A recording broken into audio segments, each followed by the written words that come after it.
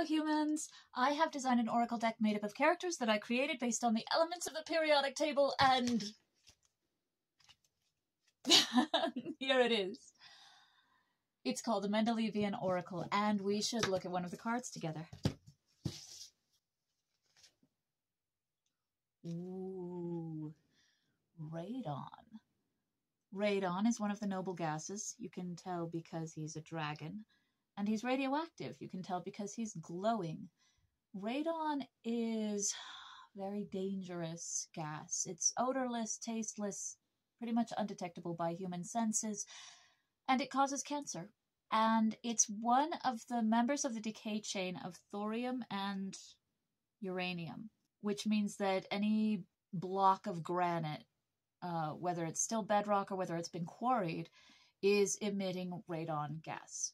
Radon only has a half-life of 3 days, so it only has a 3 days worth of opportunity to make you sick, but since it's always being produced, you always have to be aware of it as a danger. And there's lots of places where a radon mitigation will be done, like they drill a hole in the slab under a house and pipe the radon up because it's path of least resistance at that point. The radon will go up through the pipe and exit on the roof, and it's 8 times heavier than air, so it might roll down off the roof, but it's unlikely to be much of a danger at that point because it's so diluted.